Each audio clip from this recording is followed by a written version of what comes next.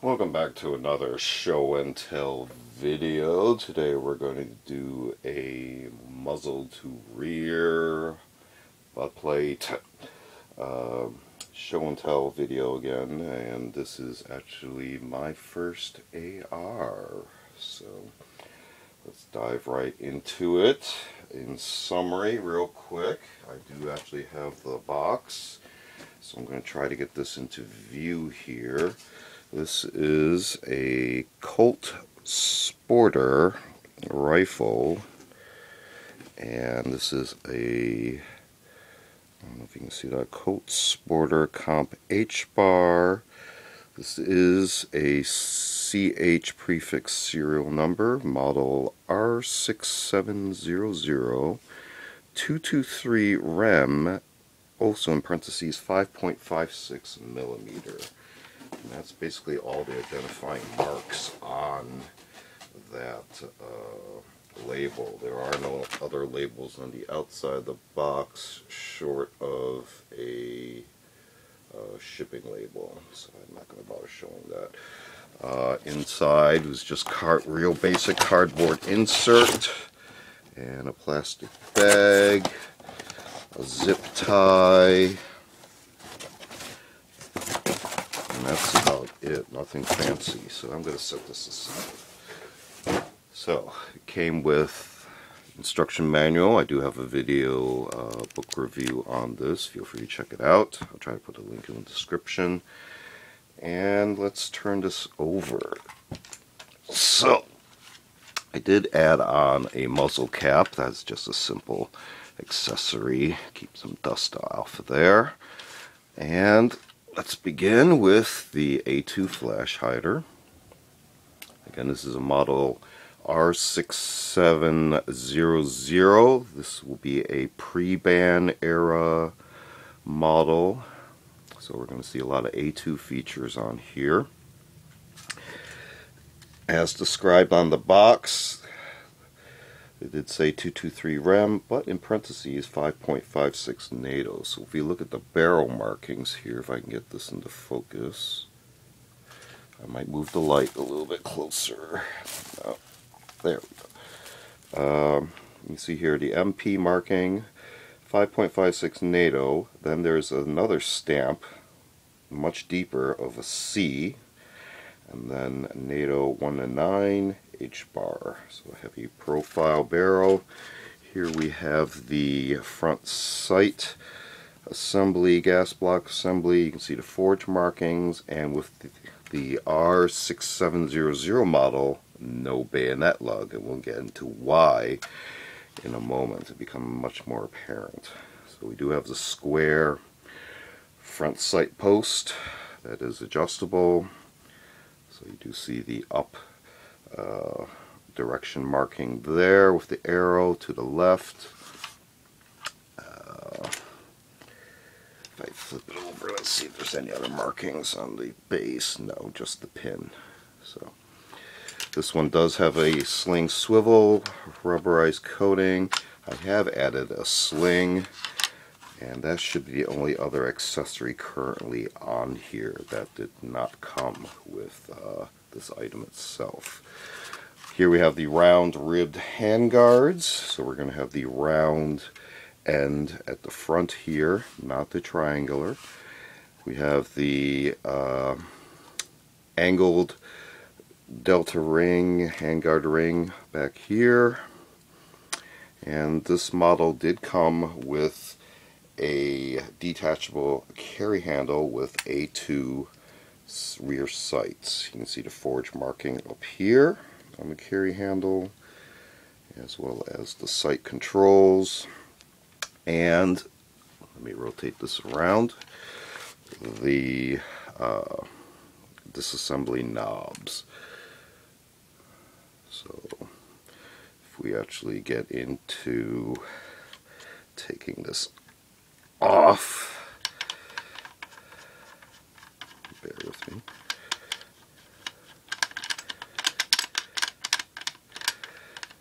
It's just basically a chunk of equipment here that can be taken off, and then you can mount whatever optics you want separately. This plate should come loose and this comes off. There are no T markings, but we do have basically the rail as has become standard by that point. A little closer look at the controls on the sight assembly. You can see the markings there, and they will rotate around with the numbers for the range, increasing there, which would change the height of your sight assembly there, as well as your windage on this side as I'm dropping knobs. So put that back on real quick. You can see the underside of the carry handle there, how this is all mounted in. Put that there for now. Continuing up the receiver, see this one does have a case deflector, forward assist with the round button, ejection port cover, spring, little C-clip there, and basic charging handle, A2 buttstock with the flip plate at the end. This one did not come with any contents, but you can see the smooth colored interior there. Very nice. The end screws, the rear swivel sling, and again the added on sling that did not come with it. A2 finger bump grip, and this should be a single stage trigger. There is no take up, and regular flat trigger guard bar, basic bolt stop, bolt release, single-sided safety. We do have just the general safe and fire marks, Colt logo, Colt lettering, Sporter Competition HBAR caliber 223, serial number slightly different, font stamping, the CH, and then also the numbers itself are different font as well. But again, here it says 223, but the barrel says 5.56, so go figure. Colt's location text up there. You can see the kind of ground off selector areas and a protruding takedown pin. Now if we notice, this has the large front hole section with the 2 screw kind of rotational pin assembly there. I have actually never taken that apart. So this again leads up to the question of what the heck is going on with this thing. Particularly, what is this going on here, the third pin, as opposed to your normal trigger and hammer pins. So let's go ahead and open this up. I'm going to push this through, grab it on this side. Got a basic buffer and spring. If I actually press out the detent, you can see the style of, oops, I should have done that first, of rifle weight there. I'm going to push that back now. Okay. And basic single stage hammer. And now we'll get into this third pin. So, historically, the R6700, even though it was pre-ban, Colt, with their strategic planning, had already started designing what would be now known as compliant style rifles, even though this one in particular would not fill the full list of all the lack of or additional added-on design aspects to be so-called compliant, which tend to be merely cosmetic differences that have no real difference on what comes out the business end of here. But go figure. So, again, no bayonet lug. That was one cosmetic difference that supposedly would make this a more compliant object. Likewise, this screw front takedown rotational pin assembly was, as opposed to this normal captured pin assembly, is supposed to be another cosmetic compliance feature. And then they put in where would normally be the third pin for the M16 select fire model. They instead have placed what is now here a actual Colt marked auto sear block, which is now pinned in, which looks cool, but functionally is supposed to deter the installation of additional features to make this fire selectively. So add that to the list of compliancy features. In addition, almost forgot, let's take a look at the bolt carrier. Now again, we do have a normal carry handle. We can set that aside. I can even set this aside right now. And let's not forget about the magazine.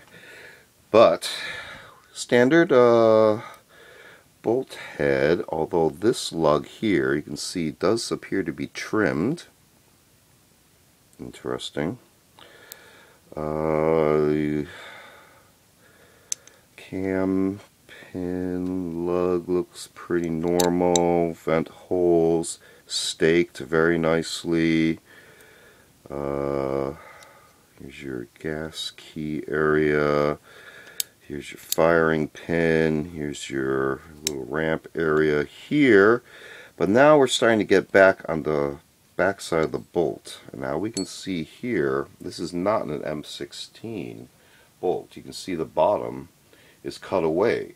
This is in order to remove the material that would normally be in place to activate other additional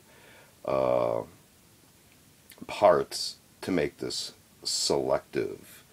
So again, another compliancy type of feature here. We have a surgically altered bolt.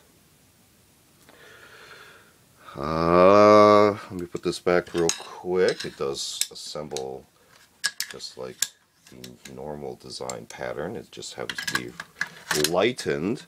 Which makes me wonder if they had to actually change the weight to accommodate for the lighter bolt carrier group and a normal 20-inch barrel, if I have not mentioned the length already previously.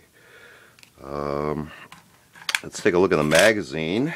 This too is a compliancy feature. So even though this appears to be a 20 round magazine, this is actually Colt marked. Alrighty, we can see here, what is this? This dimple here. This is actually a rivet to a stoppage block, which neuters this down to right here as my finger stops. This is only a 5 round magazine. 5. Not 10, not 20, not more than that. 5. So if I grab over here, this is another Colt magazine. Slightly different markings, but you can see this one is a normie.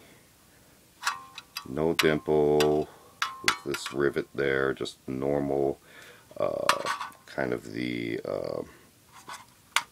helpful disassembly pin here, and alignment pin. This is a full 20 that goes all the way down till the spring stops. Same dimensions. But again, this one has a stop block in there to prevent additional rounds from going in. So I'm trying to summarize here all these little compliancy features: the magazine, the bolt, the front takedown rotational pin, the auto sear block, the lack of bayonet lug.